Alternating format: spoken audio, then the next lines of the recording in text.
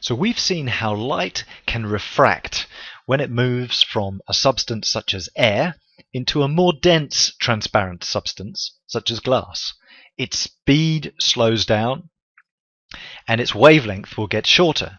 Its frequency remains the same, and if it comes in at an angle which is not 90 degrees, it will change direction. Now, in this case, we've got a laser that's shining light into a glass block, and this is a semicircular glass block, so the laser is always coming in at 90 degrees here. Now, the light inside the glass block has slowed down, but it hasn't changed direction because it's come in on the normal line. Now, the area of interest is over here. Here's the ray which is about to try and escape the glass block. And so the angle between that ray and the normal line, which you can just see as this 90-degree line from the surface, that's called the angle of incidence. And in a moment we're going to start rotating this glass block, and you'll see what effect that has on the refracted ray. But at the moment we can see that the refracted ray has bent a little bit. Because it has speeded up, it has bent away from the normal as it's escaped. So let's get this moving, and you can see that we're rotating this glass block now, and we're increasing the angle of incidence between the incoming ray, the incident ray, and the normal line. And as we increase that angle of incidence, the angle of refraction between the refracted ray and the normal is increasing even more. And there'll come a point where this refracted ray is skimming the boundary. It'll happen just in a moment. So just there, perhaps a little bit further.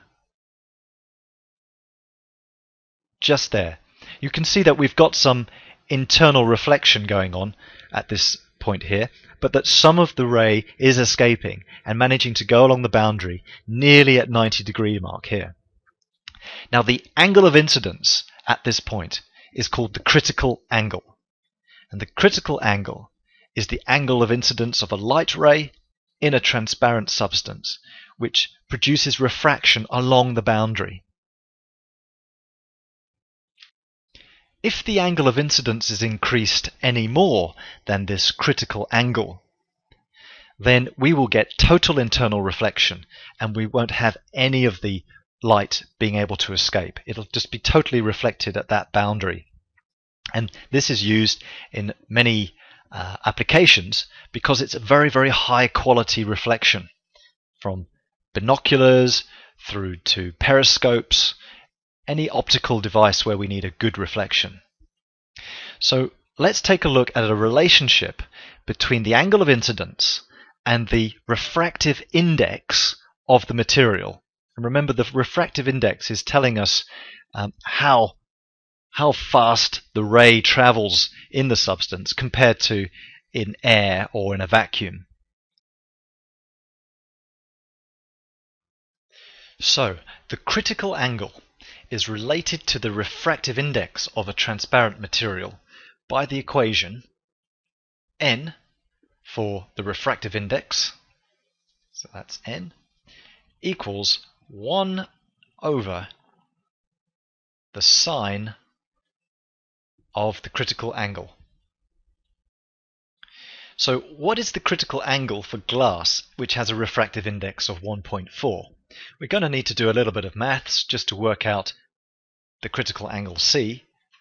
Let's do that. So first of all, let's just write down what we know. So we know that n is equal to 1.4. It doesn't have any units because it's just an index, a ratio. We are trying to find C, and that will come out in degrees. So there's our list, our data list. Let's use the equation n equals 1 over sine C, and now let's put the numbers in. So we've got 1.4 is equal to 1 over sine C. We need to rearrange this a little bit. Let's multiply both sides by sine C. So we get 1.4 sine C equals 1. Now let's divide both sides by 1.4 so that we can try and get C as the subject, or nearly. So that'll be sine C equals 1 over 1.4. And now we've got to get this angle out of the trigonometry function sine. And we can do that by using the inverse of sine.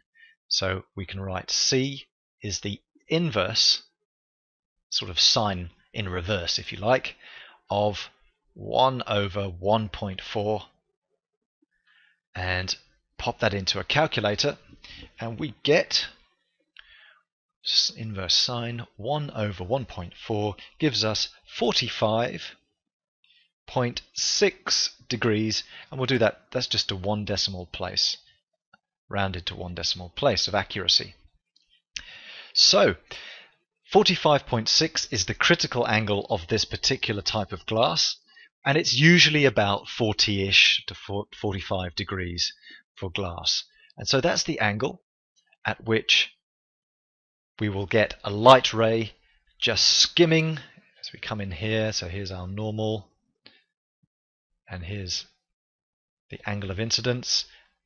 It's the angle at which the light ray will just skim along the boundary. We will get some internal reflection, but if that's I equals C, if the incident angle is greater than the critical angle, then we get total internal reflection, and we no longer have that skimming along the boundary.